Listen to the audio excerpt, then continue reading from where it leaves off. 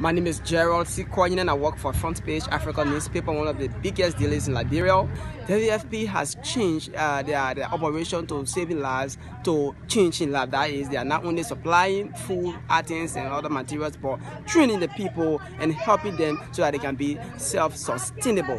On the field, we've been, and we have seen a lot of activities of the WFP through the local people. They have been supplying them with a lot of agricultural materials as well as training. We visited the rice mill, we visited the field, the agricultural field, where the women with their tools are working, and they extended their compliments to the WFP for training them, encouraging them to be self-sustainable. To me, as a reporter, it's my first time to see the women with the collars in the field brushing, telling me that she makes a lot of money from what she's been trained to do, and help her children to be in school. That's very interesting.